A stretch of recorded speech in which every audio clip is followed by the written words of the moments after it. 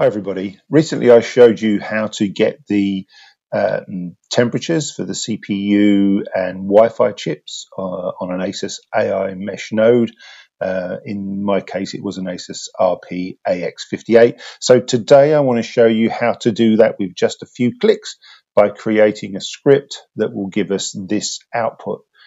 Just confirming all the temperatures that we want to know. So carry on watching and I'll show you how to create that script.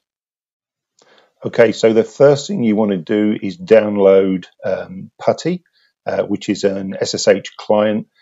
So download that from a website called putty.org. I'll leave a link in the video description. Once you've downloaded that, just put that in a directory on drive C in subdirectory program files, and then make another subdirectory called PuTTY. You can put it elsewhere, but just remember the location. Once you've downloaded that, we're going to need to create two files, one called commands.txt and then a bat file. The bat file will launch the Windows CMD interface, and then from there it will launch PuTTY to create an SSH window and make the necessary interrogations to get the temperatures that we're looking for. So I use a text editor to do that. So once you've got that open, create a file in the first instance called commands.txt. So these are the commands that you may have seen in my most recent video.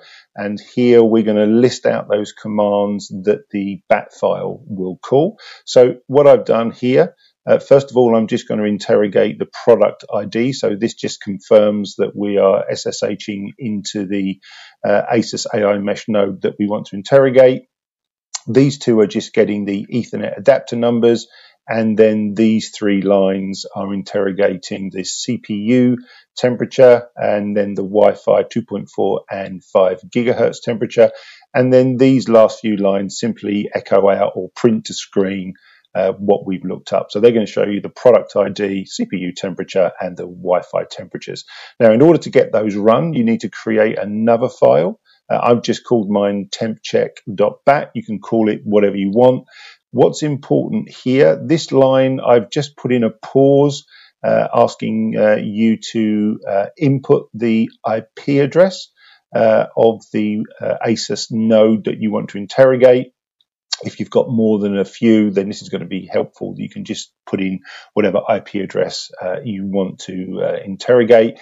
Then this is the important one. So you need to put the address to the PuTTY executable in here. So as I said, program files PuTTY //putty.exe. It can be different.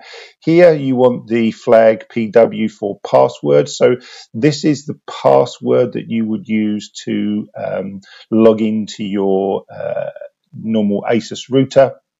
And then here is admin. So admin is my username. So you would need to put your own username for your ASUS router. And then we've got the M flag and a path to the command.txt file that we're writing with a T flag on the end to show that we want to keep the SSH terminal open. If you put the two files commands.txt and tempcheck.bat in the same directory as PuTTY, perhaps that'd be a good idea in the first instance, then you would just have the same address here. I've just got mine as a different address because I'm storing these files on a network location. Once you've saved both of those, you'll be able to find those files in your file browser. All you need to do then is double click on the tempcheck.bat. So let's go ahead and do that. Then that's going to open up the command line interface. And as you can see, it's asking me to enter the IP address for my AiMesh node. So if you recall from the last video, mine was 192.168.1.168. And then if I just press enter, that opens up the PuTTY window, and there you go. It's confirmed that it's the RP-AX58, CPU temperature 42 degrees, 2.4 gig Wi-Fi chip is 38, and 5 gigahertz Wi-Fi chip is 43. Now I can also do the same interrogation on my main ASUS router. I've got an RT-AX58U, so let's just show you how that would work just the same. So again, double click on the tempcheck.bat file, let that open. And this is the IP address for my main router. Hit enter, and again, see it's confirmed here. There's the router, product ID. This runs a bit hotter, so that's 70 degrees for the core CPU, 48 and 47 for the 2.4 and 5 gigahertz Wi-Fi chips. That's all there is to it. So once you've created this, these two files and downloaded PuTTY, it makes getting these temperatures just as easy as a couple of clicks. So we've automated as much as we can. In a future video, I might do this from one server to another using a cron job.